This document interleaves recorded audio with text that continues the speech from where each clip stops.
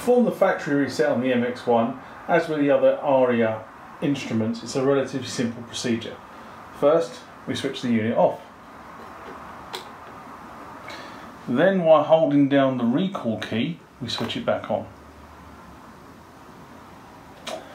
As you can see, it's now telling me it's ready to be reset. To reset, we press the start key.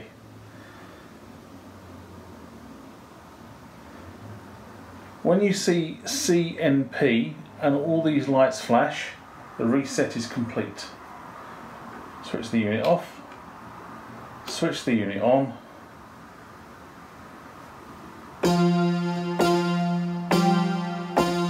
and it's reset back to its factory position. Remember, hit that like button if you like what you saw.